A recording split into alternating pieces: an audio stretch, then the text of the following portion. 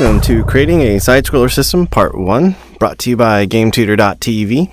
Throughout this course, we are going to set up the major infrastructure or the code framework in order to create a side-scrolling system like the one you see here. So let me hit play here really quick. Now you notice that we have this really fancy editor tool over here that allows us to turn a system on and off. It also allows us to remap the keyboard settings, allows us to turn mouse control on and off, so on and so forth.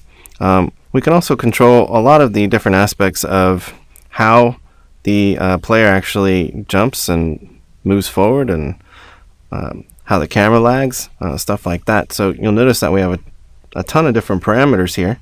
And when we're making these changes while the game is running, everything is being serialized or saved to a scriptable object asset.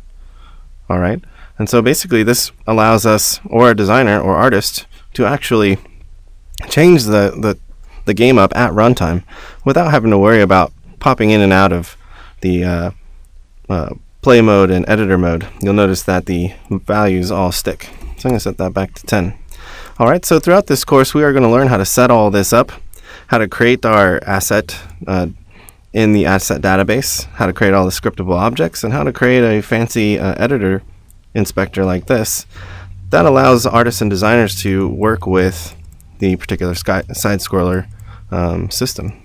All right, so there's a lot to cover, so let's get started. Thanks so much.